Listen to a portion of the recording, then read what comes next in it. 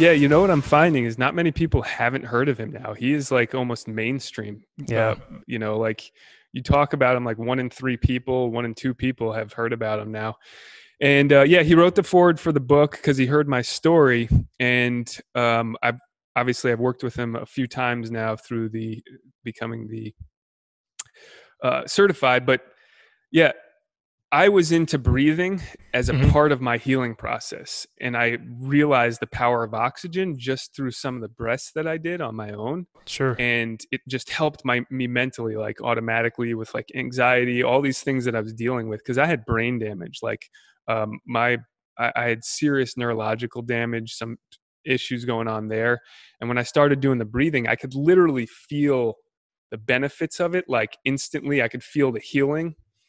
And at some point, I came across the Wim Hof Method, and I started doing what he said online. Like I can't remember what I saw, like a video or something. I started to do it, and instantly I was like, "Whoa, this is like the next level type stuff." And I immediately booked a retreat with him in Spain. And so I got to spend a week with him. Back this was like 4 years ago, something like that now. That's So I cool. got to spend a week with him in Spain. And as soon as I went to that retreat, it just like clicked. I mean, I was like, these people are my tribe. It was connected with nature. He was talking about bringing the body back to nature, breath and healing and all this stuff. And I was like, this is in direct alignment with everything I already am doing, right? I'm Sure. already a fitness professional and I get offered certifications all the time and none of them are appealing to me. And I have like a CSCS cert, which is like the PhD of kind of the training realm.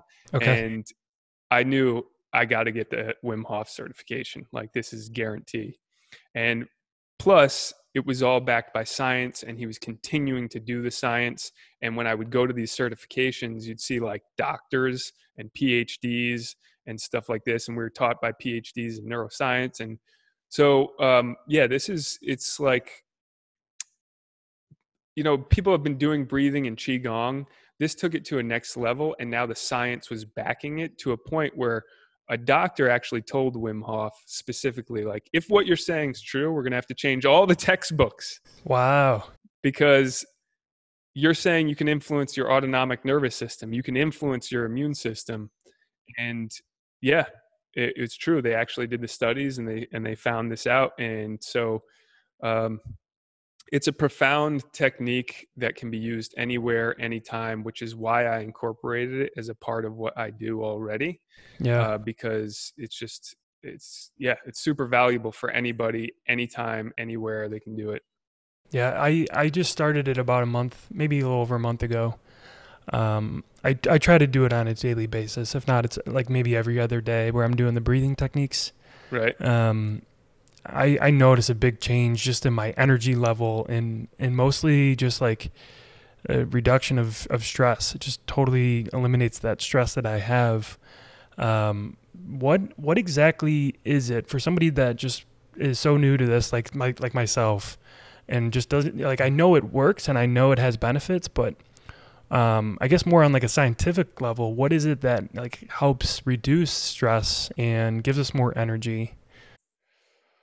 Oh man, it's like crazy the list of things that it does. So just to break it down, kind of the science is what the Wim Hof method is you hyperoxygenate the body, so you breathe a lot of and get the oxygen levels up, and then when you do that, you reach a certain point, you exhale and hold. This is a basic breathing technique, and this is called hypoxia. And Wim's been doing this for like whatever 30 years. 3 scientists actually just got the Nobel Prize last year for hypoxia, um, basically studies or science, and reaffirmed everything we learned from Wim Hof. And basically, when you do intermittent hypoxia, which is exhaling, meaning getting rid of all the oxygen out of the lungs, you're doing hypoxia training, and then you hold your breath. So you're holding your breath with all the oxygen. You've oxygenated the body, and now you just sit there with your breath hold. And what happens is the oxygen starts to go down, CO2 starts to go up, and then CO2 is a vasodilator, most people, like, it gets a bad rap. It's actually super important for a lot of things. So CO2 starts to go up. And then once it reaches a point where your brain gets triggered and your diaphragm gets triggered and it says like, hey, you need to breathe, you take an inhale, and now there's a vasodilation of all the cells, all the veins, all the arterioles. And when you take a deep breath in after that and you squeeze oxygen, you shove more oxygen into the cells, which is essential for every single action in the cells and in the body. Okay. It super oxygenates the body. It shoves oxygen into the areas, and it goes into the areas that need healing. So people will literally feel the healing firsthand just by doing this. So you do multiple rounds of it. And what it does is basically increases the amount of red blood cells in the body. And red blood cells are important because they have hemoglobin. Hemoglobin is what transports the oxygen. So the more red blood cells, the more oxygen attaches to the hemoglobin, the more oxygen you get to every part of your body. And the parts of the body that are lacking oxygen are the sick and diseased areas. And so the more oxygen you get to the area, in combination with that, when you exhale and hold, the brain goes into a fight or flight kind of mode. Some people will freak out at first if they're not comfortable with it, because the natural rhythm is to breathe.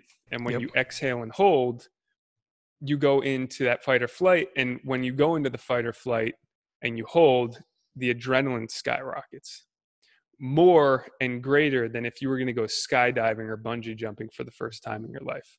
Whoa. Yeah. So adrenaline goes sky high. Now, this isn't studied, but this is my opinion based on a lot of experience with it, that what it does is it actually balances out all the systems in the body when you do this. So if you're somebody that has, parasympathetic dominant, you're now going to activate your sympathetic nervous system more. If you're sympathetic dominant, you now activate your parasympathetic nervous system more. Meaning, if you've been like going and going nonstop and haven't really relaxed too much, and you've always been hyper strung, when you do the breathing, people will just be like, oh man, I feel amazing. Whereas other people will feel like, who are parasympathetic dominant, who kind of like calm and relaxed, they'll feel like alert. And so everybody's different. Everybody's physiology is different. Everybody reacts differently. Always a disclaimer, like if people do this, do it in a safe spot. If you have epilepsy, you can't do it because it can trigger. So those are just disclaimers. But yeah, it's those are two of like a ton of other things. So many. Yeah. That's so cool. It's so fascinating. I mean, my first thought is, and I know, by the way, there's so much more that you do than just the Wim Hof method and training. So I want to get into your new book and some of the other techniques that you like to practice. But when I hear everything you're saying with the Wim Hof method, and I'm sure all of the other just like natural holistic healing methods that you have, why isn't this something that more people are doing, and why aren't we talking about it more? Why isn't it something that is taught in schools? Like, I guess maybe it's starting to make its way to mainstream. But to me, that's like my first thought is like, why haven't I been doing all of this all along? Yeah, because, well, if I want to get deep into it, it's because people don't want you to know that you have this power on your own. Right? The whole system is designed for you to be like, the doctor is your new God. And the truth is, and this is part of why the book's so important, is that this is the message that I'm trying to convey. And I lived this. So it's not like I've experienced it firsthand, is that we have the power. And we're ultimately responsible for our health. And learning these hacks and things that I talk about in this book is actually our responsibility, because if we want to be healthy, happy, free, then it's essential. And these things were essential back in the day, and it's slowly been removed. And anybody that practices kind of natural medicine now, if they make it to a certain level, like their reputation is kind of like, oh, they're a quack. Oh, they're not a real doctor. Right. And that's changing now. People are starting to wake up because the system is failing. Medication Right. is not making people healthier. It's killing them. We know like the third leading cause of death is medical malpractice or doctor error or overprescription of medication. So that's where the control is. I'm hoping it'll change and people will learn this. Also, there was like a lack of knowledge in terms of breathing. You know, I don't know how old you are, but I'm 28. 28. Okay. So like when I was growing up very little, like people weren't practicing Eastern, Right. you know, medicine. And it was kind of looked at like, oh yeah, Eastern medicine. Yeah. They've been doing it for 10,000 years. They were way ahead of the curve. They knew what was going on. So people are starting to incorporate all that stuff. There's a lot more truth to it, I find. Yep. But with that being said, there are benefits to our medical system when there's trauma. You know, I was in Costa Rica here. I jumped off a waterfall and I tore my pec completely off the bone. And, you know, that's when you need the medical system.